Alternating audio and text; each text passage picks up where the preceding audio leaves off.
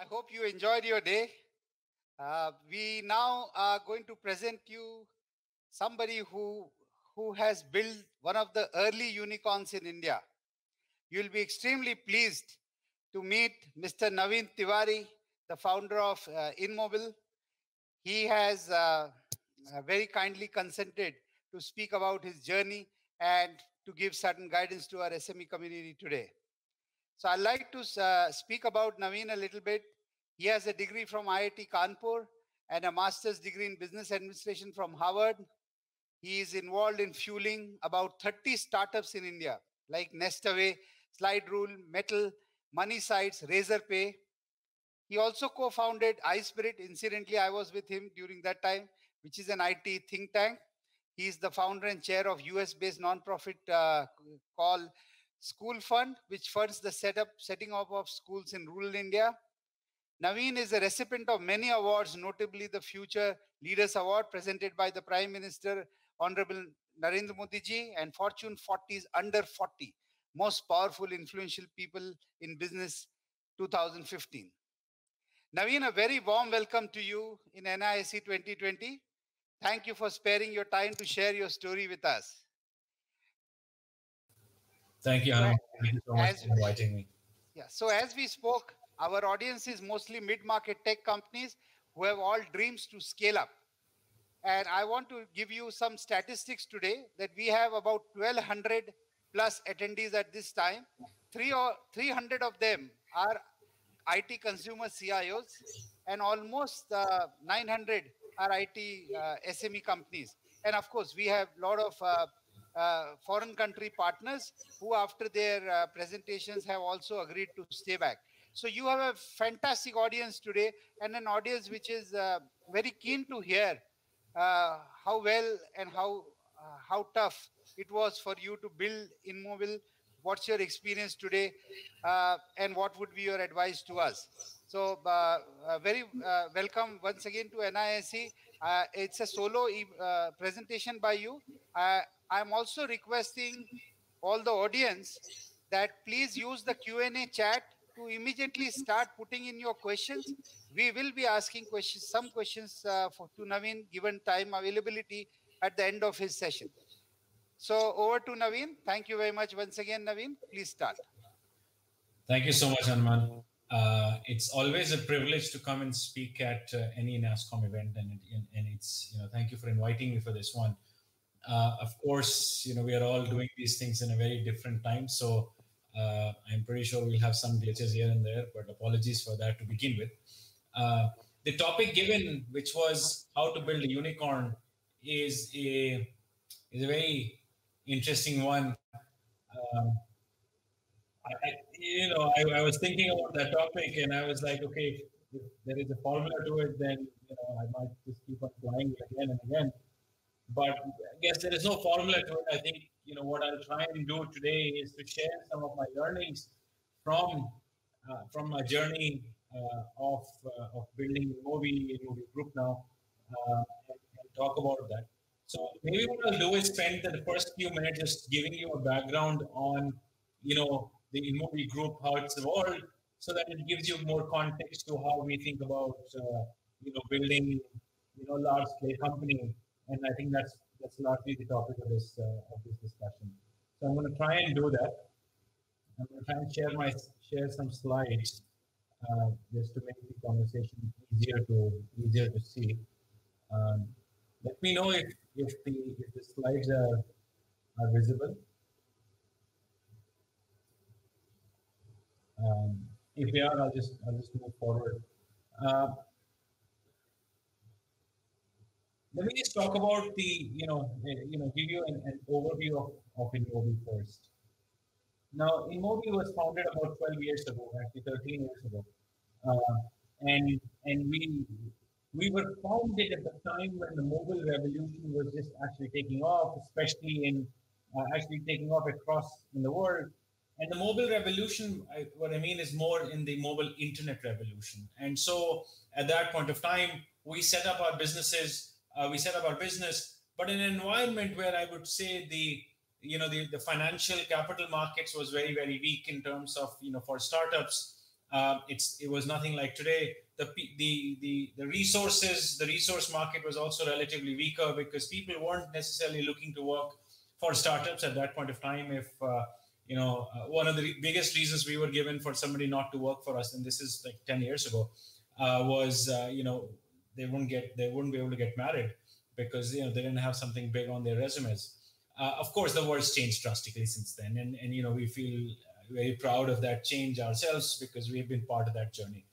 But to give you a broad sense, we now, as part of the group, we actually have two companies that are part of the company now. First is the platform business. So we have two businesses. One is B2B business, another is a B2C business. And we are very unique in that way. Most companies either are just in the platform side or on the consumer side. And we happen to be on both sides of the business. So on the platform side of the business is what we started off with, which is the core InMobi business, which is the marketing, it's the marketing advertising platform that we built. And it's that business is about 12 years, 13 years old. Phenomenal scale. It's spread across the globe. We have close to about 1,500 people in the company. Very profitable business for us. A large portion of the business comes from, this is a classical example, by the way, of building an enterprise business, but an enterprise business which has the market for which is developed markets. And the talent for this is the India talent, right? So that's how we think of the InMobi business, and that's where it has really helped us, get to. This part of the business is of course scaled as very large, as I said, in the US and in China, and so the global expansion was one of the big things that we tried to do in this business. We stayed very true to building a great product and engineering, in this business. We stayed true to, innovating in this business very rapidly. And if some of you who are part of who understand these industries a little better, you would realize, from 2015 or 2014, 15 to 2019, 2020 till about a year ago, this industry was not necessarily, the most exciting industry. And it was because a large portion of the investor community didn't believe that, large companies can be created there.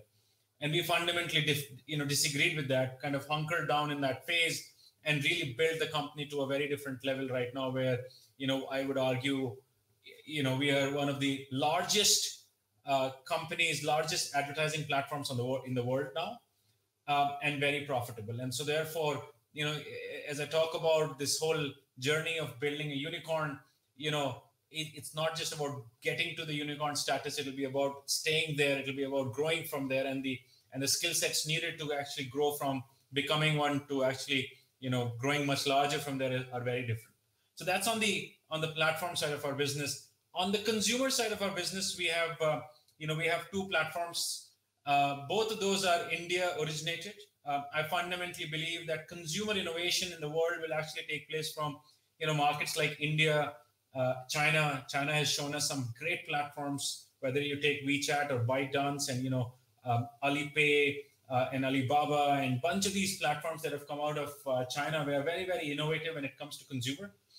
I also believe that India has an opportunity to create some very innovative pure digital consumer platforms, not offline to online, but pure digital consumer platforms. And both Glance and Reposo are examples of that. Both are coming out, especially Glance is coming out of India and is going to go global. It is now one of the top 10 content platforms in the world, scaled pretty rapidly. Glance, just for those who don't know, because it's taken off in the last 18 to 24 months, it reimagines your lock screen. It changes the way the lock screen needs to function. It converts any surface, and in this case, the surface is the lock screen. It converts the surface into an intelligent live surface, because our belief has been that, we all carry this little device in our hand, and that little device has a surface which is the least utilized. Like the best we would do of the lock screen would be just to look at time. look at few other things on there, and there is an opportunity to convert that into an intelligent surface, and we have done that. We have close to about 300 million, phones that now carry glance, of which about 115 odd million phones use glance every day. So it's about 115 million DAUs and spend about more than 25 minutes on it. And at that scale, Glance is now actually one of the top 10 consumer platforms in the world in the last 12 months. We have rapidly scaled ourselves in that. And as you can see, we are very rapidly making progress and scaling ourselves across some of these best known names in the world, and we have entered the top 10. The other very interesting thing that happened on how this scale up took place was, we are now, alongside ByteDance and WeChat, we are the fastest to reach 100 million daily active users. We reached 100 million daily active users in less than 24 months. Both WeChat and ByteDance reached that in somewhere around 20 to 21 months. So it's what it talks about is the next generation innovation that's happening in developing economies, in Asian economies, and they become very, very fast. They grow very fast because the depth of internet in these markets is very, very solid. And if you build something which is really innovative and that works, then it scales up also very, very quickly. And of course, in this chart, you would see, companies who were the first entrants into the internet space. They were mostly in the desktop era. The internet population was less, so it took them time to essentially get to 100 million daily active user base. And then you had the mobile first players come out, but mostly out of the United States. And given the population of that market doesn't allow you to essentially get to a very large scale very quickly, they had to resort to a global expansion, and therefore it took them time. And as you see, the third wave of innovation, which is where local innovations are very rapidly scaling. The likes of ByteDance and WeChat are great examples, and Glance is right up there. So we are amongst the fastest growing digital platforms right now. And we feel very excited about that. So I thought I'll just share a very high level journey about a high level viewpoint on where InMobi Group is right now. As I said, it's across platform business and across consumer businesses. So we feel we seem to actually understand both sides of the world quite well. So now coming to the key question of this session, which is building a unicorn. And as I said in the beginning, I don't know if there is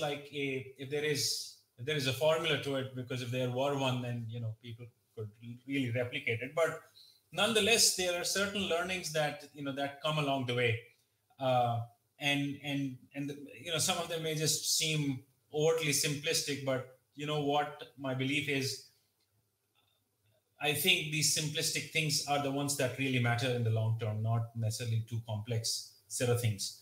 But before I even go there, I actually think this whole concept of unicorn is a lot of media.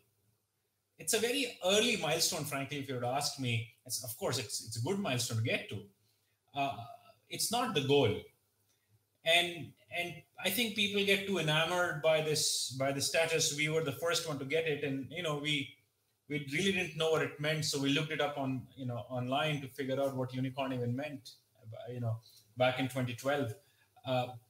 But the challenge with this is one has to really grasp and understand that this is not the end goal, and this is just like a very early milestone in the journey. Now, we should also be humble enough to understand that while media makes a huge, rewards it in a big way and accolades it in a big way, which I think it should, because it helps motivate startups to get there. Nobody outside in the real world really cares about you being a unicorn, because in reality, you're still far from making any real dent in any business. You're just too far away.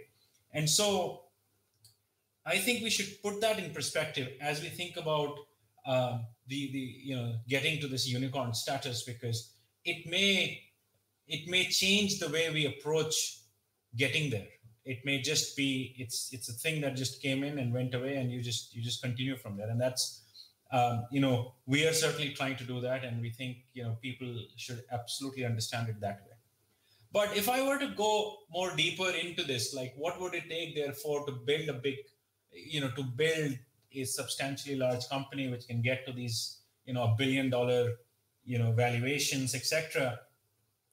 I think the most important thing is to think big, which means like go after a very large opportunity.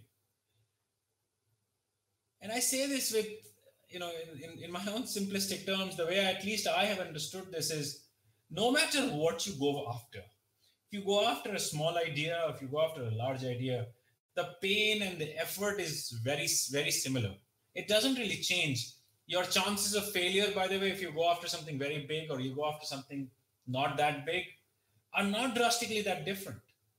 And so why, if you're anyway going to go through all of this pain, why set yourself small goals? You are actually better off going after something which is bigger, something which is more meaningful, something which can really change. And I think a lot of times, we don't end up trying to do this. And that, in my view, is a mistake. Now, as I kind of unravel this whole playbook in my own head, I think in the India context, there are two kinds of companies that are getting created today. There are B2B platform companies that are getting created, and from an entrepreneurial opportunity point of view, the B2B opportunity is effectively an opportunity of call it a US market or a developed market being captured by an Indian entrepreneur. Right? B2B does not, in most cases, by the way, enterprise software, etc., does not necessarily justify the Indian market to be large. Now, of course, there are examples contrary to that, but there are far and few in between. And so therefore, in the B2B examples, in the enterprise software examples, one has to really think about, setting in that case, by the way, you have to be able to go after a very deep problem. A very deep problem. It has to be a niche problem, but a very deep problem, and that should be the only problem that you're solving. And it is important because once you go after that opportunity, then you can actually look at the world very differently. But then the more popular ones are, of course, the B2C ones by definition, because every one of us get to know them. And the B2C examples of the opportunities are a little different. I think India is not a very strong market when it comes to B2C, because monetization for most of the B2C companies in India is yet to be truly proven, right? And therefore, as an entrepreneur, if you are actually building out a company in India, you might as well think about going not just, you do the innovation in India and actually try and take that outside of India, especially in the Asian markets, into the Middle Eastern markets, into the Eastern European markets. And therefore, your B2C opportunity with something that you can really kind of, crack in an Indian market, because of the Indian consumer base is so large, you can actually take them outside of this market. And therefore, your B2C opportunity might actually become bigger. The reason I say this is it is equally important for you to go after something big if you want to make something, large enough happen. And therefore, thinking big and going after the large opportunity is actually a very important aspect in making that happen. The second one is, it's actually very simple, is you have to build a great product. Like, that's it. Like, we are technologists at the end of the day. And unless and until what we build is just phenomenally great, be it enterprise business, an enterprise product, or a consumer product, it has to be a great product. And we should be very clear that if you want to build a meaningful large company, the success is not when you use financial capital to push a product. Don't get me wrong, you need the financial capital to promote your product. But if that's your reason of why your product is becoming big, in the early, especially in the early to mid phases, then something is wrong. And therefore, I actually say this: discounting is not equal to strategy. And again, either on the enterprise side or on the consumer side, it's not a strategy. It's a great growth hack, but I think over the last many years, it's actually gotten misconstrued as a growth lever. And I'll talk about that later. But it's a big one to be aware of. That if your product is not good, if the core product metrics are not good, don't spend money behind that. Just spend money behind fixing the product, and keep fixing it till it gets right. Keep fixing it till the retention rates are good. Keep fixing it till the engagement levels are good. Keep fixing it till your NPS scores are very, very good. You got to just get the product right, because once you get your product right, then you can really scale much faster from there. And I will relate, long time back, for about 2 years, we scaled before our product was really ready for the market scaling. And it was horrendous because, you had an unhappy customer, you had an unhappy sales team, and you had an overworked engineering and product team. And I realized at that point of time that, taking these products too quickly to the market till you have a good hold on them is not the best strategy. Now, that also does not mean you kind of wait for perfection to kick in, but I think you have to err on the side of making a great product that your customers love, that your consumers love. And if that's not happening, nothing else will actually matter. Doesn't matter if you, and there are so many examples of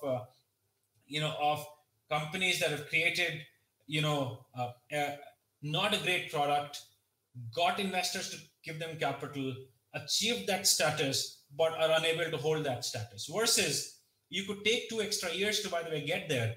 But once you get there, once you achieve that, a status of being a big company, you can actually then grow from there to a very different level. So the reason I say this is, don't be in a hurry to get to that place. Be in a hurry to get a great product in place, because once your product is in place, you can actually get there. And that would require you to have high quality engineering team, high quality product team, be in touch with your customers, whether it's consumer or enterprise. Like, just spend a lot of time as the founder, as the entrepreneur, as the CEO. You should be spending a lot of time trying to figure that piece out. Until that piece is there, do not try and scale. Do not try and make yourself bigger than what you are, because that will backfire quite quickly. The third one is, it's, again, I would argue it's quite simple, but there are many ways of trying to grow. And it's partly linked to the previous point, by the way, not completely, but there are many ways to grow. And if you really want to figure out how you want to grow, of course, growth matters, guys. Of course, growth matters. But growth at all cost does not matter. It doesn't mean anything. And I know it's a cliche term right now, the unit economics. I know a lot of people are aware of it. But you have to be ruthless about unit economics. You have to know that while you're growing, you have a line of sight of being, achieving your unit economics. If you do not have a line of sight of being, your unit economics being in check, and you're just going after growth, it's like a T20 game. You're just going out there and batting and batting and batting. You're just going to get out. And yes, it'll be exciting because you'll be hitting a bunch of sixes and whatnot. But this is not, building a company is not a T20 match. It's a test match, right? And so everything will count. And therefore, one of the biggest things that at least we are aware of internally at InMobi, and anyone that I speak with, is to say, don't be in a hurry. Get your unit economics get control of your unit economics, and then grow. Even if you're growing a little slow, doesn't matter. There is no end time here. There's nothing like, oh, I must grow very, very fast. I must go crazily fast, because what matters more is that you grow rightly. And therefore, once you have a great control on your unit economics, then you can scale the business very differently. Very similar to the previous point. Once you have a great control on your product and it works, then you can scale. Similarly, once you have a great control on your unit economics, then you can scale it. And you have to be very, very beware of, by the way, vanity metrics. Vanity metrics are the worst things to go for. They're important to have them at the back of your mind, but they cannot be the primary things. So whether it was GMV, number of transactions, DAU, MAU, they are important, but the reality is somewhere else. And so therefore be very clear on what you're going for. And I'll come back to this vanity metrics point a little later, because it's a very critical point in general. The next point is also important because, as entrepreneurs, as CEOs, you would get surrounded by people who are giving you capital. And it's very hard when media talks about the great amount of capital raise that's happened and whatnot. But the reality is capital raising does not justify success. I think while it's very critical to raise the capital, one should be very clear that raising that capital means you need to essentially have the right amount of business metrics to fall in place for this. And you should, at least in your very small core group, be brutally honest to say, are your business metrics, the core business metrics, are they justifying a billion-dollar company? And if they are not, then trust me, they're not. You may have done a great sales job to getting the investor in, but that's not going to be sufficient. It is going to catch up to you very, very soon. And so therefore, I want to make sure that, if you're wanting to build a big company, capital raise does not just signify success. And unfortunately, in our country right now, a lot of the media coverage is around capital raise, because that just, it's a great third-party validation on success, whereas it's not a true sign of success. And also at this point, I want to just, make sure people understand that the investor incentives, by the way, are not aligned with yours. They're not aligned with yours. Now, of course, it said, hey, I own equity, you own equity, and so therefore they're aligned, but that's not true. The reality is the following. If your company is doing really well, then the investor is basically looking at you, the existing investor is basically looking at you saying, hey, how can I get the next fundraise happen? Why? Because that would allow me to essentially look at I will be able to mark up my share price. And if I mark up my share price in my partnership, I am the king. I will be celebrated. Now, that's not your incentive, because you don't really care about him being happy or unhappy. You care about your company being good. And therefore, in those times when your company is doing well, you will be pushed for vanity metrics. Hey, get more. Why don't you spend more money and get more transactions done? Spend more money and get more customers. But that is just vanity. That may not be true. And you should be clear whether you really want to do that or not. And you should be very, very careful in that. So that's when your company is doing well.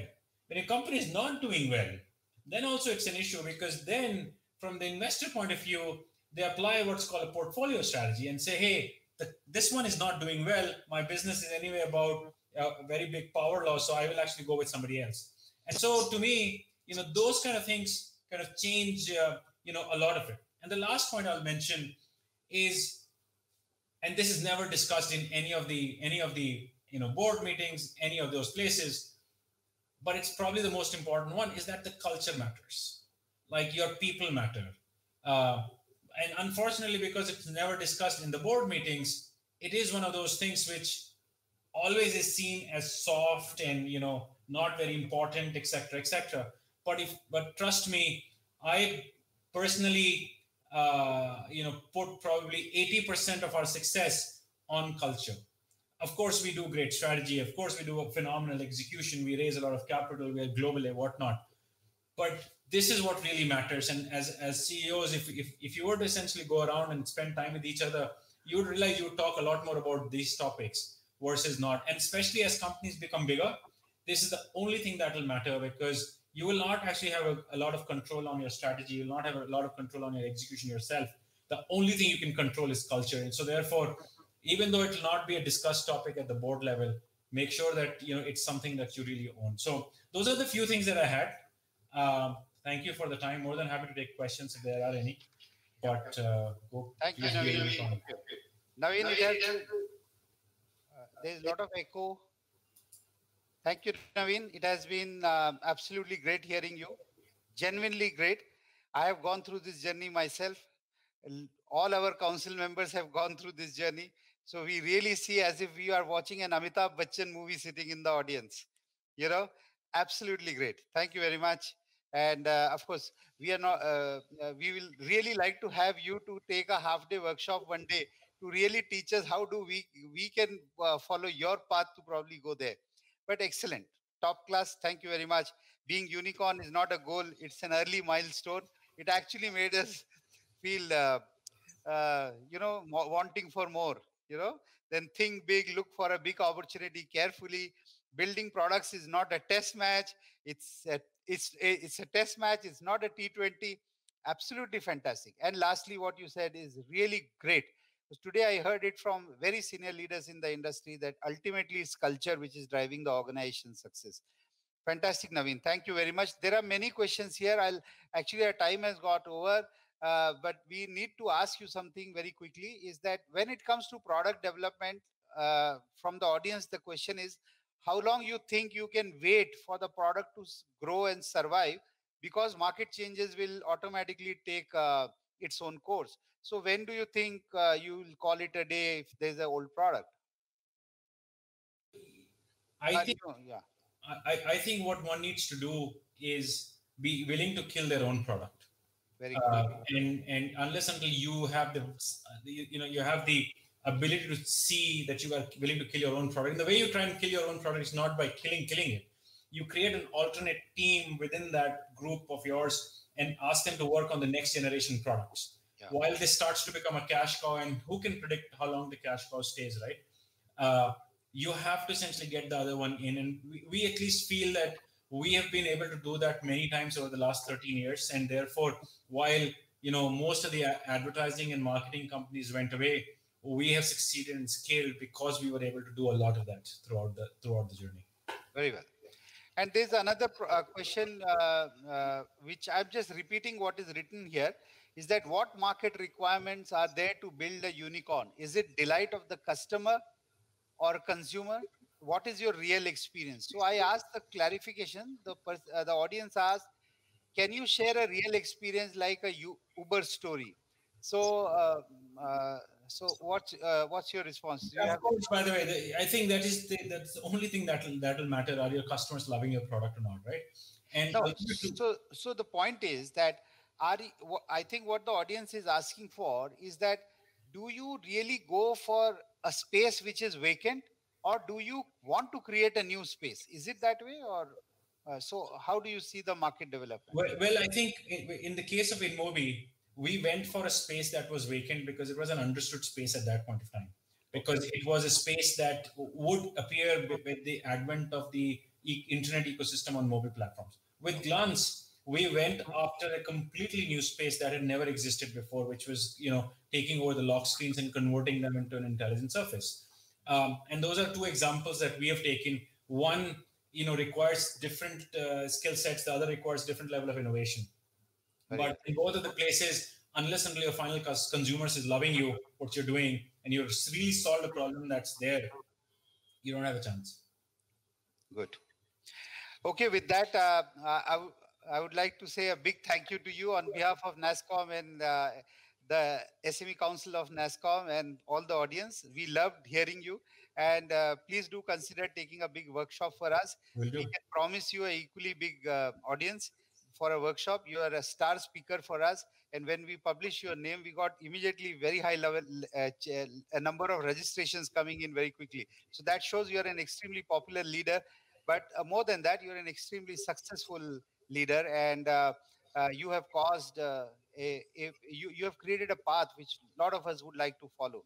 Thank you very much for coming to NASSCOM and look forward to hearing you again sometime.